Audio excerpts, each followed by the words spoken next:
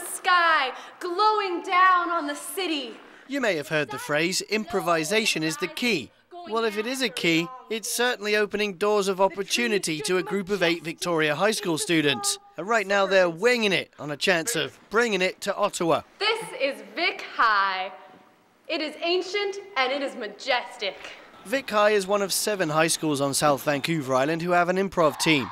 And they've just outshone the competition, having won both the South Island Cup and regional finals in the Canadian Improv Games. We'll be the first team other than Gulf Island, GP Vanier or Ladysmith to have won this trophy.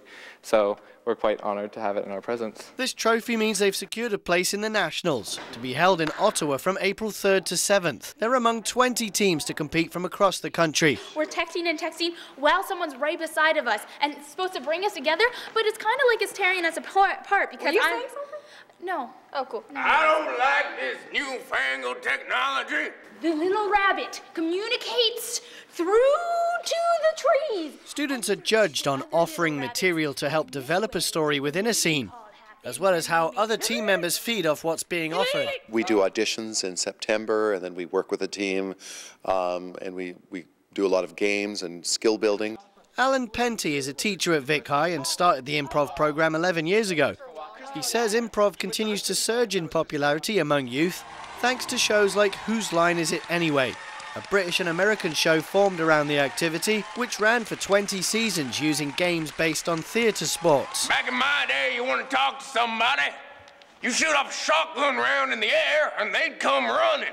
Lol, Grandpa, you're so funny. Get out of here. We do a lot of work trying to, like we call it, reading each other's minds, trying to the timing of when somebody else is going to speak and just knowing what they're going to say and trying to build the story and the pictures together in a way that really, draws people in. We're going to go one by one and tell us what makes us explode and maybe hurt the people we love.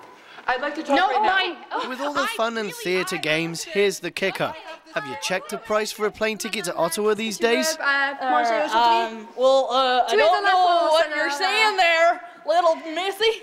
For me, I live by myself and go to high school, so it's really, really expensive. And I know some other people it's just expensive, but I think we're all kind of committed and we're fundraising, so we're not too worried about the costs. We just trust that it'll happen. And what about the extracurricular strains the students are facing in the thick of a BC Teachers Federation job action dispute? It's a seemingly uphill battle for them to make it to the nation's capital, but this is where you come in. We're just asking for any little help.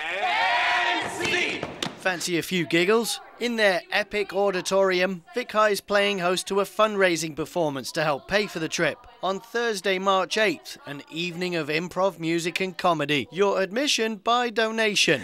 There's about 700 seats in this auditorium. Do you want to fill them? All of them, and even more. If people are willing to stand, that'll be great. In Victoria, I'm James Green for The Daily.